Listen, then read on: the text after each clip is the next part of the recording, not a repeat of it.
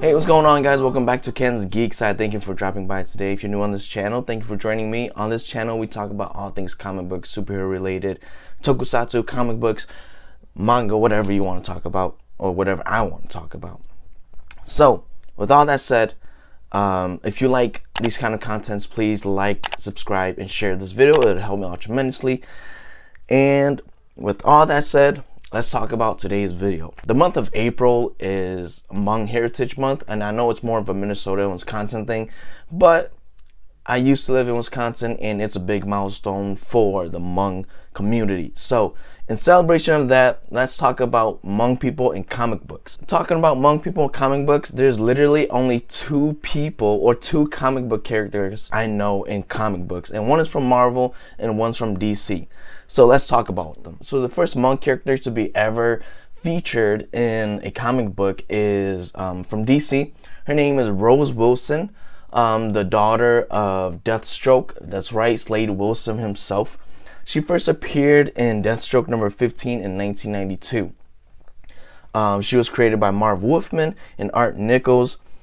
She was originally a comer in the comic books, but Christopher Priest, a writer, changed her to being Hmong in 2016's DC Rebirth, Deathstroke number 10. Christopher Priest said, I'm quoting from an interview he did, "Changing Ravager's mom, Lillian, from comer to Hmong was my choice, a result of research into Vietnam-era history of U.S. involvement with the various Asian cultures of the region.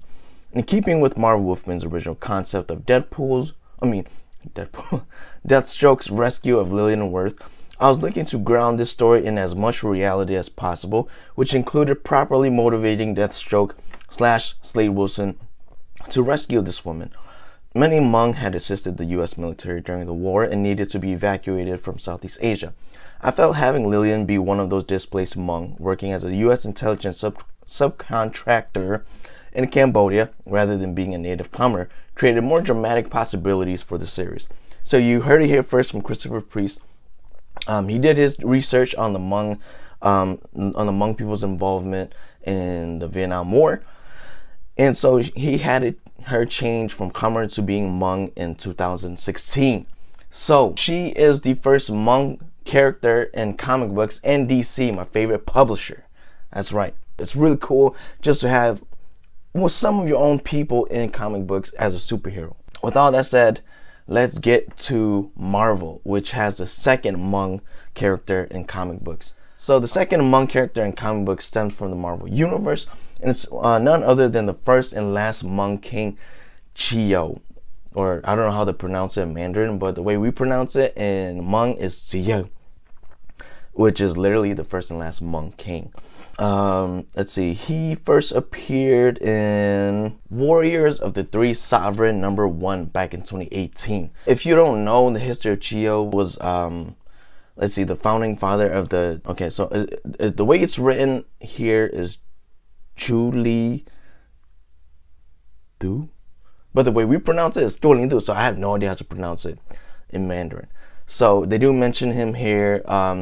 As of now, he's the main antagonist in the new Iron Fist series, and he was even mentioned by Null to be the god of war in the Marvel Universe. And so Null is the god of symbiotes, the planet where Venom comes from, and is considered to be a goat. But unfortunately, he is a villain in the Marvel Universe, which I have no problem with. It's really good to have a twist on things to keep things fresh.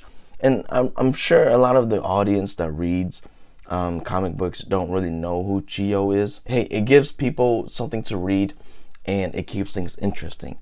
And so, with all that said, those are the only two Hmong characters in comic books. I'm hoping to see more in the future.